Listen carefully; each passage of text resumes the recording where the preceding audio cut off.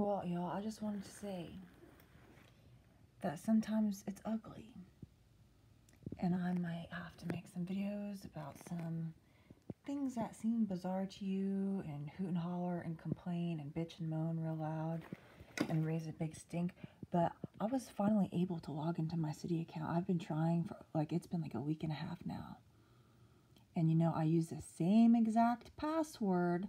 That is my password. That is the very first password I tried to use and have been unable to log in or try to do a password retrieval, like change my password since they were denying my password. And people will ask, well, why don't you call them? Well, what happens, such as when my First Republic account I was like locked out of it with fraud alerts wrongfully. You know, they had my correct, I wasn't making purchases out of my zip code or anything. And then they wrongfully shut down my primary debit card that I had with First Republic Bank, which, by the way, some of you all know what happened to First Republic Bank. But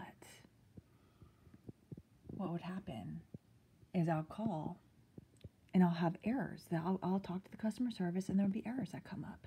With American Express, I got locked out of American Express for a while.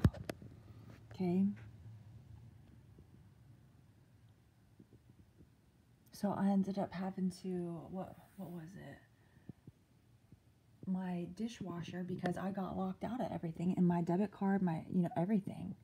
I ended up having to put it on my Discover card, which is not what I want to be doing because my bank wasn't working. So I've been trying to log into the city account to make some transfer situation stuff go on, and I've been trying for a week and a half. I finally got in after making these videos about these psychopaths. And this has happened in the past where they've even sent me, and through American Express, they sent me unsolicited password resets, all this stuff, and locked me out of my account. And when I called customer service, their whole system was taken down. It's like when I tried to have my Honda key cut.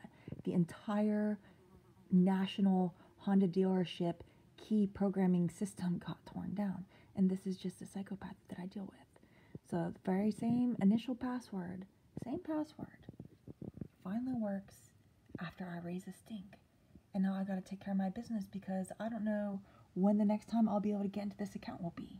It'll be whenever the psychopaths decide that I'm allowed to log into this account again. And this is the clown world that we're living in. And if you think this is weird stuff, if you've never had to live through this kind of psychotic, deranged persecution and harassment, then just be thankful.